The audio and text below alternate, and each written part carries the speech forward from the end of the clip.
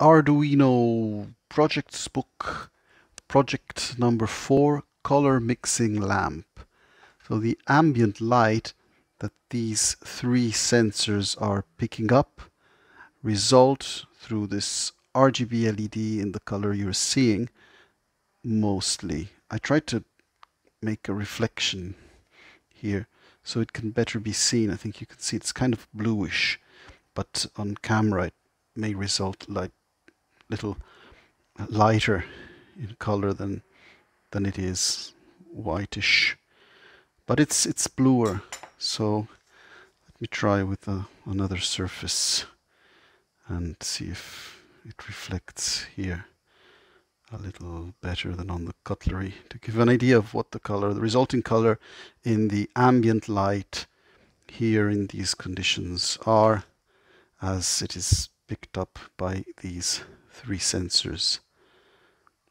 So next, a comment on the RGB LED and the same test first using the switching off the lights in darkness in a moment.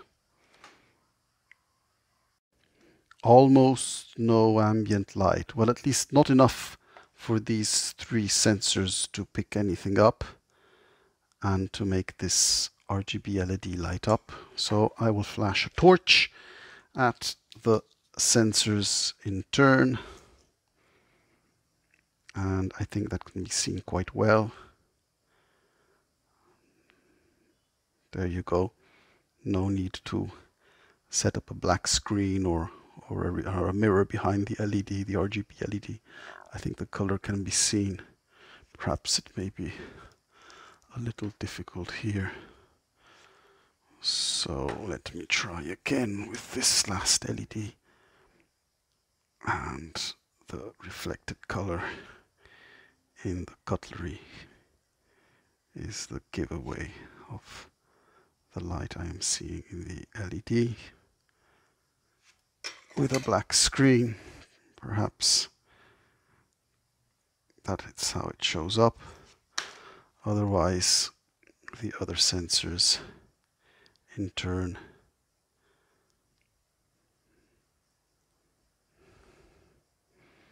blue, green, red, blue, green, and in ambient light not enough right now, but if trying to shine on all 3 LEDs at the same time, more or less.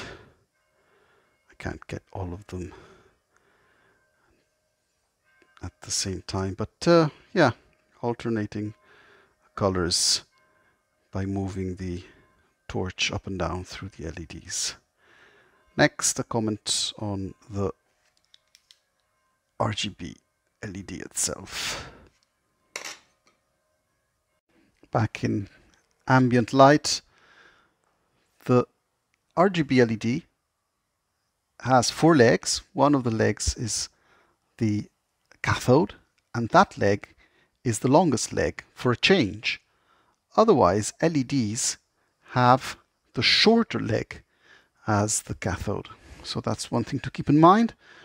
And last but not least, I connected the red LED, or the LED part of the red, green, blue LED, to pin number 11, and the blue part of the RGB LED to pin number 10, and last but not least the green to pin number 9. And that is different from what I found in the book, and I changed the sketch, the code accordingly. I'll just copy paste those 3 lines in the description below. Project number 4, Arduino projects book.